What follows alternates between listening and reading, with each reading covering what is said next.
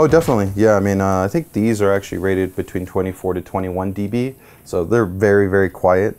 Plus, we're going to be able to fully fan calibrate them, so the great thing is we're going to exactly know what their entire minimum and maximum fan curve is, so we can really control that. But they've got a very good bearing-based design, which helps on the tonality. And they've got a maximized kind of surface area blade design, which helps to bring in a lot of active airflow. So I think they're very competitive in terms of Noctua fans. They're probably not as expensive.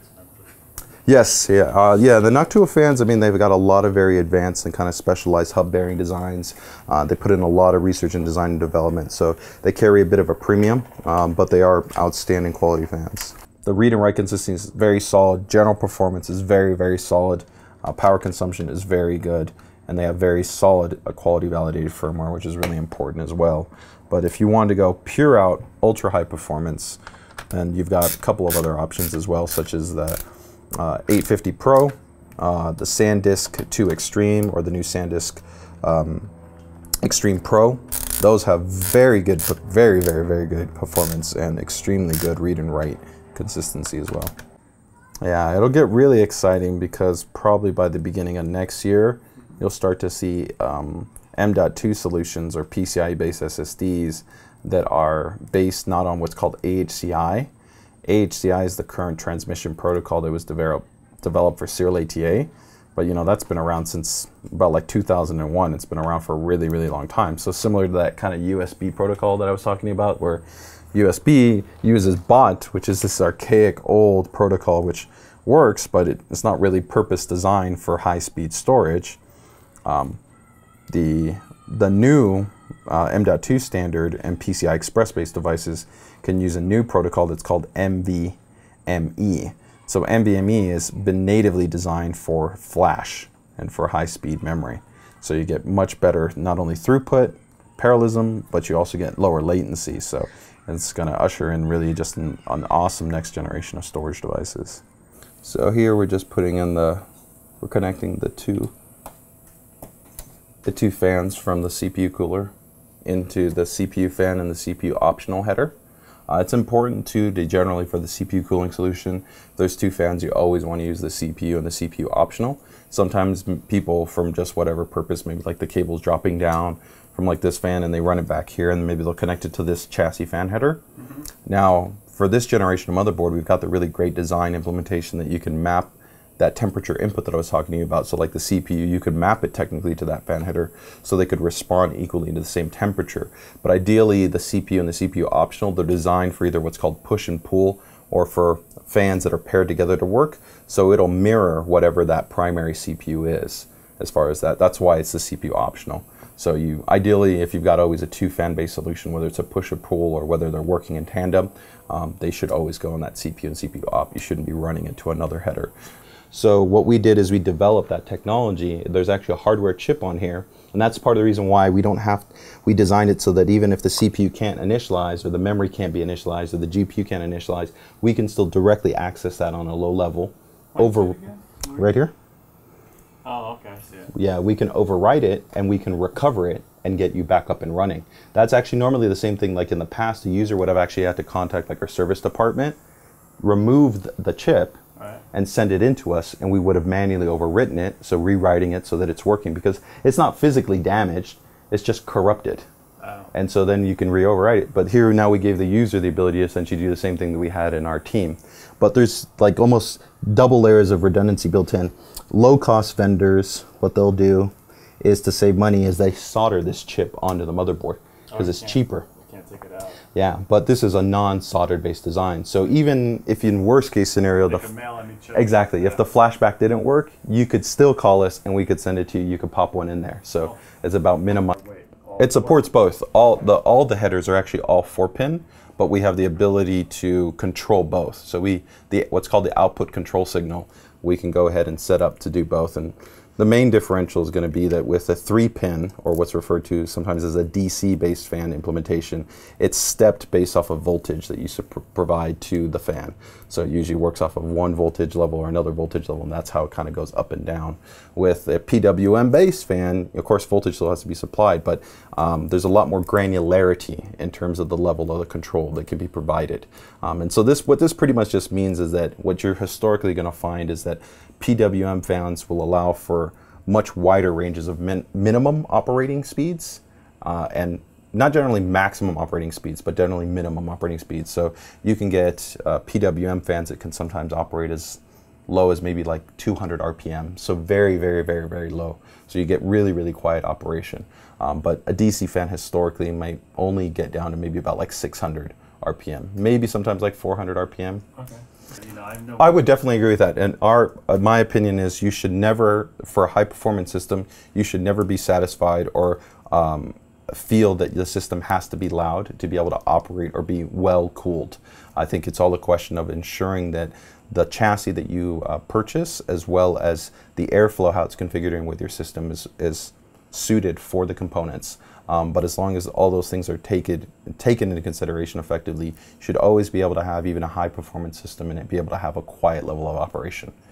Dust, it really actually depends a lot on your environment, and ideally though you always prefer positive pressure. So that means you want more cool air being brought into the system as opposed to negative pressure.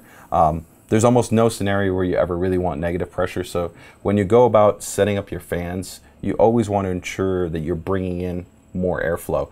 As far as dealing with dust and variables like that, it can become tricky because it depends on whether they're serving more as an exhaust or an intake. Intakes will have a higher likelihood of course, having dust buildup, but that's where, of course, where you can have chassis that have things like fan filters where this makes it much easier. So you can remove something like that, then you can clean that off and you're good to go. So I normally recommend about once a month, at the end of a month, just check your fan filters, see if they're entirely clean. Okay. And that'll generally help to make sure that you minimize any buildup of dust, building up at certain points and limiting your overall airflow. Yeah, because we have them connected. And then there's actually another one down here as well, so that it actually will shine on the PCI Express cards. Cool. Yeah. Here, like this chassis cable, I see I can pull it through here and I can slip it underneath the board, and then I can run it around there.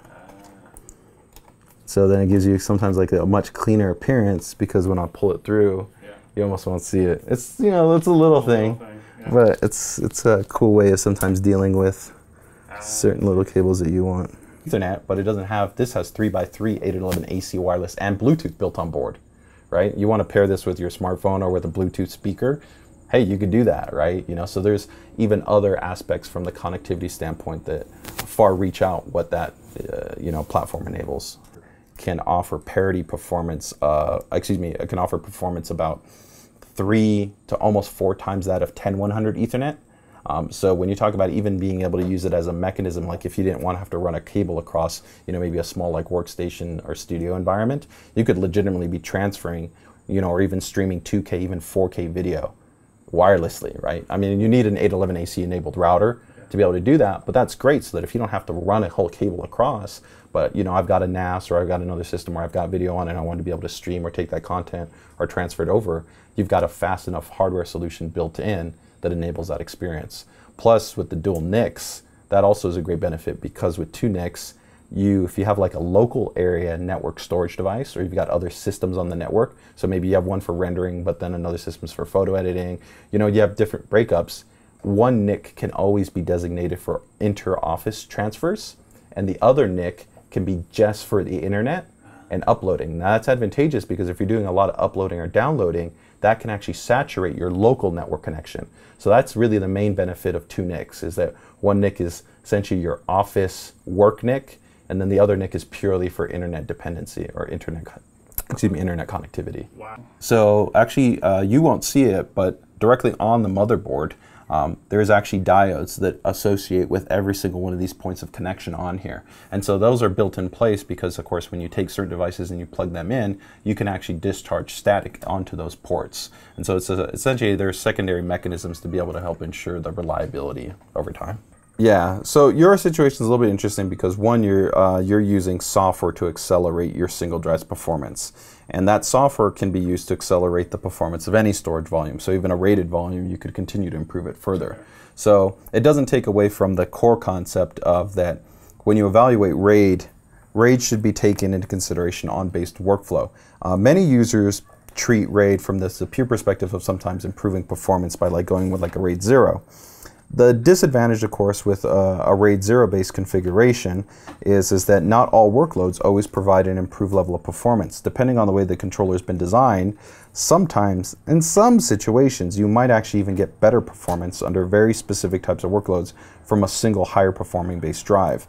So you really have to kind of evaluate that. And when it kind of comes into storage, when you talk about redundancy or RAID, the main thing that I always recommend and that I think is the most sensible is just ensure you have redundancy in your storage configuration. Now, the benefit of doing something like a RAID 1, which would just default mirror your backup, can be advantageous, but I don't recommend it for your primary storage array.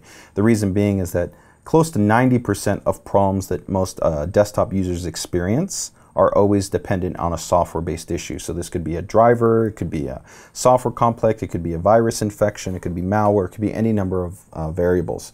So if you're doing a RAID, 1, you're mirroring that same exact problem to the other drive. RAID 1 came from from data center and from enterprise-based association because it was designed to just mirror just pure storage environments, not operating systems. So if you're taking, let's say, your 4 terabyte and you're rating that, let's say, just media volume, where all you keep is, let's say, your finalized projects or just files, so photos and video files, but not anything operating system, that actually works very good in terms of doing a RAID 1 because you have a pure just backup redundancy of your data and you don't ever have to initiate a manual backup through a program or anything. But you can get really great applications, you know, like Acronis True Image or even Windows' integrated backup systems that can also allow you to just quickly and easily every day do differential or incremental or do all kinds of different types of backup solutions. But as to, you know, the RAIDs, there are definitely things like you noted. When you add more complexity, such as like a RAID 5 or RAID 10, one, you have to consider rebuild time, which can be lengthy, and the complexity of that it may not always work the way it's supposed to. I generally don't ever recommend RAID 5 or RAID 10 to be executed on motherboards because one, they use the processor for the RAID, and you can have multiple RAID rebuilding considerations. In that type of scenario, I would recommend that if you really do want to do a RAID 5 or RAID 10, then you consider a discrete RAID controller card specifically designed for that purpose. Okay. Yeah. And so the way I'm going about it, 10 or? In some scenarios, you're not. Like from a peak sequential level, you may be, but in other areas, you wouldn't be. A RAID, because you are physically utilizing those two drives and combining their workload performance, you are getting a more consistent improved level of performance versus in a software-based environment. Depending on how that software and its algorithms work, it may not exactly benefit you in every scenario. With a RAID configuration, it would be more consistently improved upon. But as I said, you could do a RAID and also still incorporate the software solution, so you could even get better. Okay. Yeah. I mean, can you give me some numbers of what, you know, obviously like my SSD, I'm pulling some pretty big numbers with that. Yeah, for example, with higher performing memory configurations and higher performing solutions that use really well optimized programs, you could easily exceed 8 to 10 gigabytes of actually read or write performance if you were to utilize more advanced solutions in combination with like RAID. So when you take a look, I think right now some of your numbers are in about the 4 gig territory. You could double that or even go beyond that. With DDR4, there's even the possibility you could triple that throughput performance. Bring it right to the Yeah. So, you know, one of the benefits of this platform is that it actually has natively 6 USB ports that are built in part in the chipset. But sometimes there's a misconception on people that you can just keep adding controllers to a board, and by adding those controllers, you're just adding more connections. But the implementation impacts performance. So in a certain situation, if you have what's called like a hub, and you have 10 USB ports versus 6 USB ports, the hub is essentially just sharing bandwidth across all those ports. So you don't effectively really have true usable bandwidth across all 10 of those ports. Even though 6 ports to a degree have actually some sharing that's occurring, but it's at a very, very high level, and there's a lot of performance that's provided to those 6 ports. But this board, take for instance, what we've done is we have a discrete controllers are more limited in performance. Their absolute peak throughput might be a little bit lower, But the benefit is that we can give it a dedicated what's called PCI lane, so that ensures you get better performance regardless. So whatever you're going to have connected or whatever you're going to do, that controller is always going to give you guaranteed performance. Now I'm putting it in the bottom just because if you put in an optical drive, you know, for like a Blu-ray is I think a good choice for any content creator, because backup is something I think sometimes people forget about, and Blu-rays are really actually a nice way to archive and also distribute your media, I think, in a very high quality. But that way, if we of course have the optical drive tray, it would be above this, right? So it wouldn't impact your ability to be able to use the drive tray if you needed to. So that's the reason why we're going with the bottom tray. Okay, this is a good little easy trick. Is that if you can always put screws back in some positions instead of putting them like in bags. You know what I mean? Like if you ever, you put them back in the same place. You know where to find yes, them. exactly. Because it's like, you know, you might forget though that you have it there, but if you can. So that's actually one of the really nice things compared to previous generation on the high-end enthusiast side, so X79. Thunderbolt actually came out after the original advent of X79, but it couldn't be easily added in because there was chipset requirements. But for this X99 chipset versus the X79 chipset, you will actually be able on any Asus board be able to add in Thunderbolt. So we've got like this little card, and we'll show you guys actually how it connects specifically once we incorporate it into the build. But this will allow you to go ahead and leverage it. And the great thing is you even have flexibility. You can get it in a single port solution or even a dual port solution. But Thunderbolt of course supports daisy chaining, so you could even have up to 6 concurrently connected devices. But this is a great option for you guys that have very high speed or more professional multimedia based devices that require Thunderbolt connectivity.